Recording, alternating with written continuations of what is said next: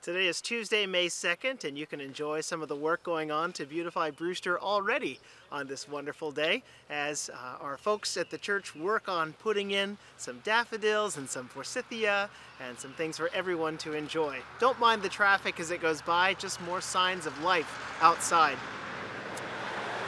Today's passage is from Matthew chapter 6, verse 28 through 33. And why do you worry about clothing?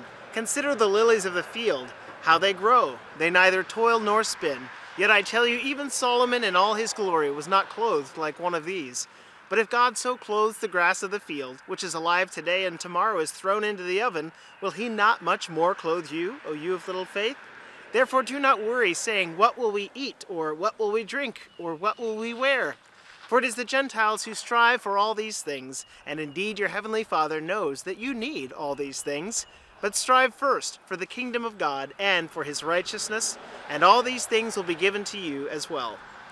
Well, we're picking up on yesterday's reflection, and today's thought, instead of being about birds, is about flowers. The greatest and wisest king couldn't hope to be clad like one of these floral beauties. How much more does God care for you? What can we learn from the lilies of the field? Well, today I'm standing in an area of new growth here at Brewster Baptist.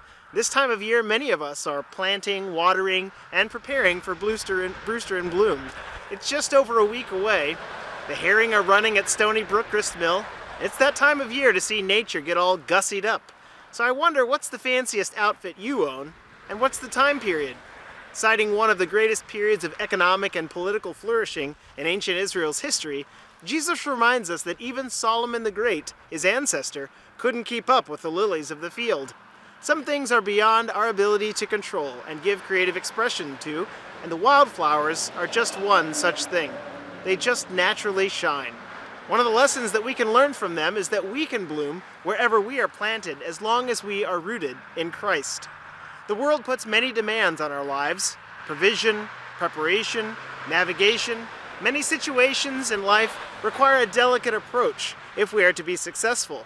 So next time we're in a thorny situation, let's remember the delicacy of a rose, to handle life in all of its beauty with care. When we reply with a little sensitivity, remembering that we are loved and provided for by God, we can more fully share God's love and provision with other people.